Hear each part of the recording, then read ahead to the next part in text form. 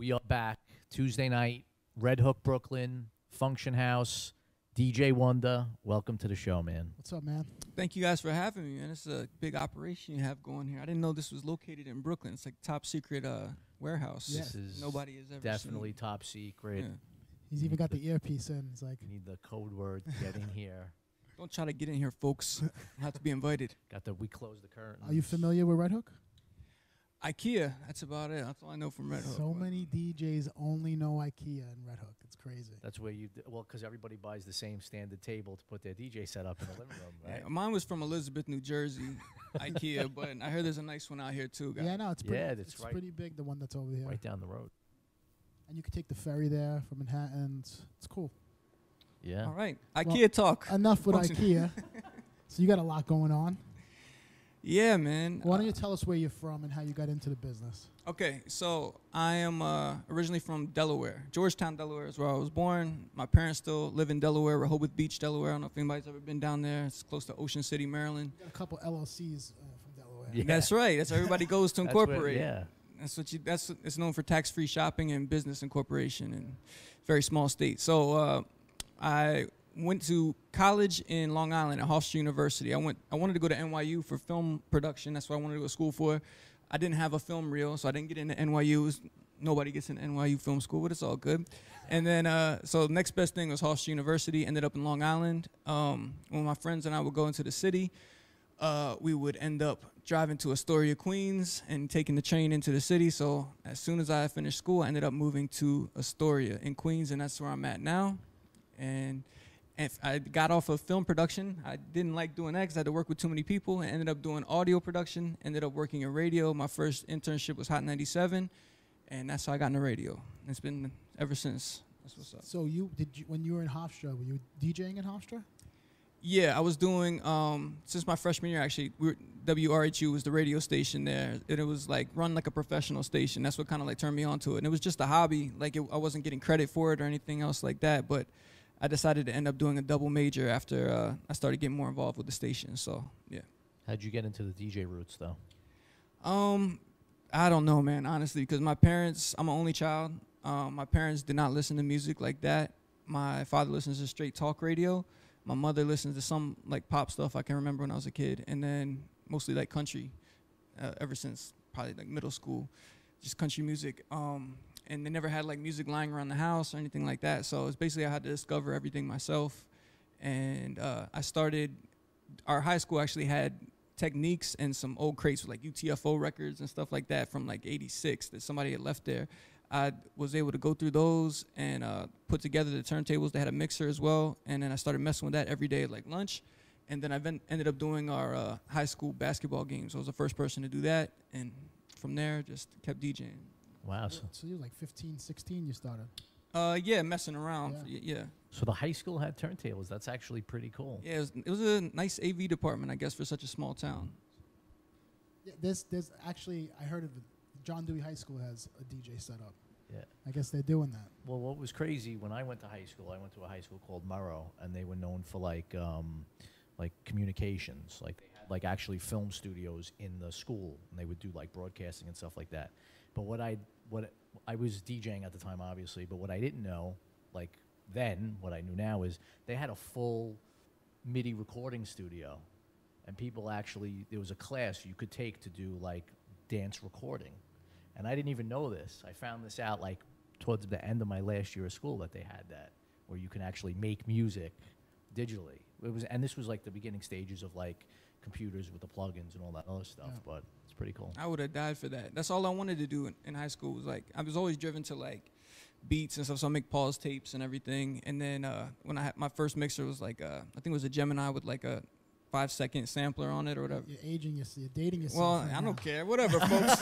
Take it or leave it, baby. I've been around for a while. So, yeah, that's all I would do. Skin in the game. Yeah, man. That's all I wanted to do is if I had access to like a keyboard with like a sampler or MPC back then, I would have gone crazy. I can imagine now kids, they have like apps on their phone and they can do sample things and do whatever they want. So that's nuts. So Hofstra, you gravitated towards there because of their music, their radio station. Well, it was for film production, but ended up getting into DJing through the radio station. It was So then after Hofstra, walk me through it. What happened? How did you get into the clubs? Who were the promoters? Okay, so I didn't want to be like a club DJ at all, pretty much. So my goal was straight radio. So, like I said, I ended up at Hot 97 as an intern, and that was like on a whim too. It was just like Who hired you at Hot 97? I was actually under the program director, Tracy Clarity, who basically started the format of Hot 97 from the dance station that it was to the hip hop station. So I was very lucky to work under her. Reggie Hawkins also was my boss through up to Sirius. He was also my boss at Sirius as well. So I was the programming department intern, stayed there until my internship was up. I ended up working part-time there doing call-out research. So I'll be the dude that would call your house. They don't do this anymore, but guess what, folks? They used to call your house and say, hey, would you listen to a couple songs and say whether you like it or not? Then you would push on your phone, do you like this song or not? Yeah, that was me. And I had a fake name so nobody could stalk me or anything like that. And then we'll call everybody's house and annoy people. Actually, no bullshit, though. I remember getting phone calls like that from radio stations. I'm serious. I would have done it. If somebody had called me when I was a kid, I would have loved it. Please, I wanted to do it. Yeah, I would have also. Yeah. I remember that, yeah. Feedback. Yeah, but trust me, most people in this area did not want to hear that. So that's what I started doing part-time after that, just to stay in the building, pretty much. And that's the whole point, folks, is you got to stay in the daggone building, because everybody starts, and if they don't get what they want, they bounce. So that's the problem today, right? Oh, especially now. Instant gratification people want. Instant gratification, man. From there, I started with, do you guys remember Star and Buck Wild, the morning show? So I started as an intern there, and just like an assistant. When Sergeant Reginald Hawkins, who was a character on the show and also my boss, when he ended up leaving, I ended up taking over running the board for that show for a while. And then I stayed there doing most of the morning shows after that. Sway, who I work with now, did a short-lived time there. Joe Budden, they had him there for a couple months doing a radio show. Miss Jones eventually ended up coming on there and doing the morning show. And then that was my last one I worked with at Hot 97. So you must have been rubbing elbows with everybody. The morning show had everybody coming Yeah. to it. Oh, yeah. I mean, and that was at the time, I don't know if most people know that, like, the radio station Hot 97 was pretty much the only thing in town when it came to hip-hop or whatever. Yep. This was before Power 105. There was a station called Jammin' 105, which eventually turned into Power 105. Yep. And but Hot 97 was it. If any artist that wanted to have any hip-hop record played, you had to do summer jams, you had to do all this stuff, or you're getting blackballed. You know what I mean? It had extreme power. So imagine being at a station like that at that time where everybody has to come through there.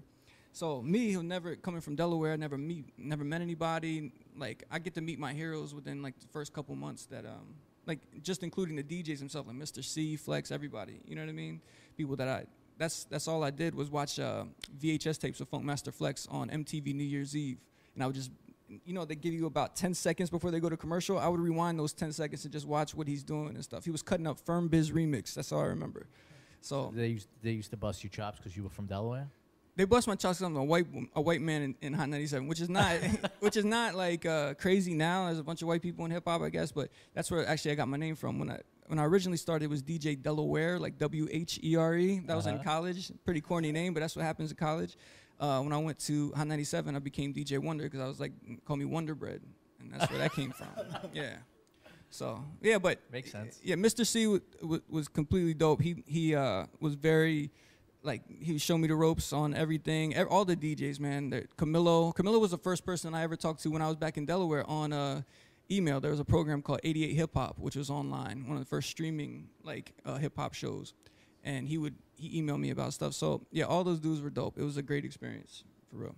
So you left Hot 97 and you went over to Sirius. Yeah, 'cause at Hot, I was doing the morning show as an assistant, right? I wasn't getting salary or anything like that. My real job with 9 to 5 was I was working in the sales department at Kiss FM, which was another station attached to Hot 97. What did that entail? Well, basically, it entailed me getting up at like 4 in the morning to go do the morning show. Once that's over at 10 a.m., I was supposed to be there at 9, but they gave me a special exception. And then I went over there at 10 a.m., started answering phones for all these sales people who would, get the ads basically that you hear on the radio station. So I'm like, selling ad space? Me personally, no. I was just taking care of all of the administrative duties, aka a glorified secretary, folks. Put in that work. Yeah, man. Falling asleep by 3 p.m. at my desk, and then drinking like some energy drink and then waking back up and then finishing that, and I don't end until maybe like 6 or 7 at night, and then start it all over again. So it was And that time. was 5 days a week? Oh, for sure. And then whatever else, I worked street team and stuff on the weekends for them, like pretty much anything I could do just to stay there. I was very excited back then. I don't know what happened to me. I lost all my excitement. But so it was time. Paid your dues. I had to, man. But it was time to move on, and I had the opportunity to go to Sirius and get a salary doing just something creative like radio. So that's what I was So what are you doing right now at Sirius? I'm the executive producer and also DJ for Sway in the Morning, which is the morning show on Shade 45, which is Eminem's channel on Sirius XM channel 45. So what does executive producer mean? Like, so what are you actually doing? I get yelled at if anything goes wrong. I mean, now I'm in a great space because I work with a lot of people who help me out with some of the administrative stuff, like the paperwork and like getting talent releases signed and all this other stuff, which I used to have to do all by myself. Okay. But now I basically show up, we just plan what the show is, make sure everybody has prep for, like all the hosts have prep for all the guests that are coming in. Yep. And I get to DJ. That's my favorite part, obviously. But and then afterwards, I just do a little bit of paperwork, and then I have meetings with bosses, and that's about it. And that show, Sway in the Morning, that's a pretty big popular show. Yeah, I'd say definitely top hip hop show in the world, basically, because most of the hip hop stations, they can only broadcast to the U.S. So yeah, and there's a ton of people that are coming to that show. Yeah. Yeah, it's dope. Like big, they had, Clive Davis has been on that show. Jimmy Iovine, Clive Davis, yeah. Timberland, Quincy Jones. We've had Justin Timberlake. We've had pretty much anybody you could. So who was the one guest that you rubbed shoulders with that you'd say like you got a little starstruck? It's only happened a couple times because at this point I'm like, man, all right, let me just get out of here. Oh yeah, for sure. But I mean, well, back at Hot, I met James Brown, and then I also met him again at Sirius XM, and that was awesome. Anita Baker is my favorite singer of all time. I got to see her. Bill Cosby, my favorite. That's my TV father growing up. I got to see him. Yeah, man. Basically, people who really influenced my life. I've got to meet, and I'm very appreciative of that. Yeah. Wow. So you're over the starstruck. I'm assuming, right? Oh yeah. I mean, I still like to see people. I mean, I still kind of like. More so on the street. If I see like a celebrity on the street, I still get that kind of like, hey, oh, I know that person. But when I see him every day walking in, it's more like, yo, that's work to do. And it kind of like, so all right. Somebody you haven't had on the show that maybe you'd want to get? On this particular show, we haven't had Drake yet. I've had him on one of the other shows I've done on Sirius XM, but we haven't had Drake. I don't think Jay-Z has come up yet, or Beyonce. Everybody else has pretty much come on already. But so how many years have you been on Sirius now? Oh my gosh, man. This is 2004 was when I started. So what is this? 13 years? Wow. Yeah, 13 years. And when you started, I mean that the Sirius was not what it is today. I mean they have. Yeah, this is before we have Howard Stern now. This was before Howard Stern that I started there. Yep. And have you ever met him? Oh yeah, I was on his show actually. Interesting experience, man. It was cool. But yeah, it's definitely grown. We were competing. Sirius was competing with XM. They ended up merging. Yeah. So it's it's a lot bigger than it was when I first started. Yeah. So what are the views a show like that gets? Like, well, what are the numbers like on Sway in the Morning? They don't really tell us individual numbers because they want everybody to just be creative and not be tied down to ratings and everything else. You start doing that, people start trying to do stuff to get ratings and everything else. So we have. I believe it's like 32 million subscribers, ends up being like 64 million listeners at any given time because 2 people listen to every subscription pretty much. Yep. But how we really gauge it is through Sway's Universe, which is the YouTube channel that we post all of our interviews on after, and they get between like 500,000 and 1 million views. Like if it's I go to that once in a while, and I watch a couple of those shows. For sure. So being the creative guy you are, you're starting your own show. It's called Terrible. Yeah, this is just something fun I do on Instagram. My Instagram is @DJWonder. I usually post it in my Instagram stories every week on Thursday. So this Thursday I'll have a new one up.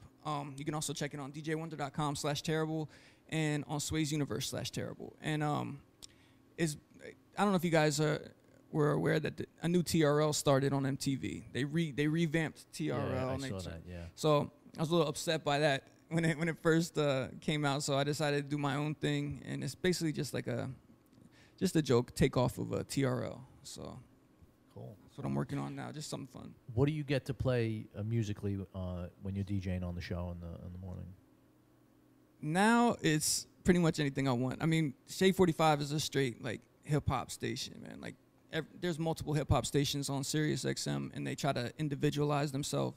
So Shade 45 is like rugged, like underground, like throwbacks, and current, like, you know, just like bangers. You know what I'm saying? So, but my mix, I've had the liberty of being able to play all kinds of stuff, so it goes everywhere. I play TV themes, I play soft rock sometimes, you know what I mean? So it depends what I feel like that day. Do you get any bookings from being on the show? Like, are the people hitting you up that want to DJ like nightlife?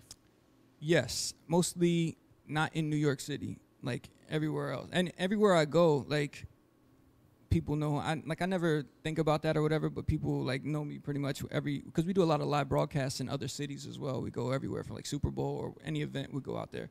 But in New York, man, it's like, nah, I'm just like playing parties with my friends and stuff here, but it's a lot different out of state, yeah. Anybody wants to book me, hey, at DJ Wonder, hit me up. What's that Animal Status all about? So Animal Status was And we're gonna roll some pics while you. Okay, cool. Animal Status currently is a radio show. It originally started as a DJ duo between myself and DJ DB. And Animal Status the name originates from us like wilding out. We used to have a residency at like Hudson Hotel, and this fool would like take his shirt off halfway through the night. It was just crazy time. So that's where Animal Status came from. So from there, it's just kind of become a brand, and that's my radio show, which is at 10 p.m. on Wednesday nights on Shade 45. That's dope. Did you prepare something for the Function House? Oh yeah, man. I guess we're gonna be all over the place. So I'm definitely gonna play some stuff nobody has ever played at the Function House before. That's good, man. That's what we welcome. All right, cool. Well, thanks for coming down, bro. Thanks for having me. Take a 2-minute man. break. I'm gonna get Wonder up on the 1200s. Peace. Peace.